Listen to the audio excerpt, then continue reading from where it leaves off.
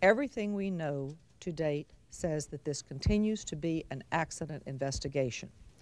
We have recovered the cockpit voice recorder, and in fact, everything we have learned at this point from that as well as other sources tells us that we are proceeding appropriately, considering this to be an accident.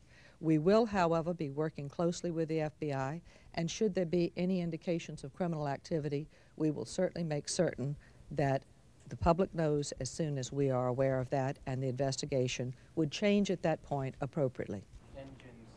Were the rotor discs inspected for cracks? George, was